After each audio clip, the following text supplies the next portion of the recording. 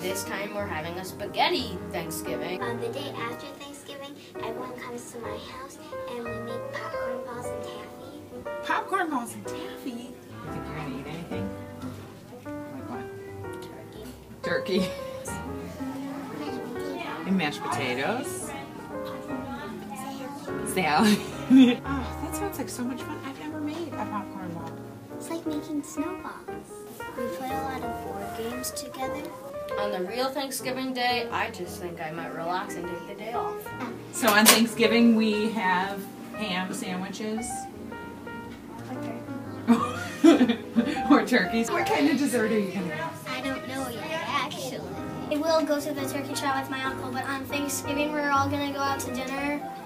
We usually go to my grandma's house and she makes the turkey, and then we eat over there and we spend time with our family. Loving a pumpkin pie with whipped cream, I love that. Oh. I help the little kids because I have a lot of younger cousins. I'm the only girl cousin there though.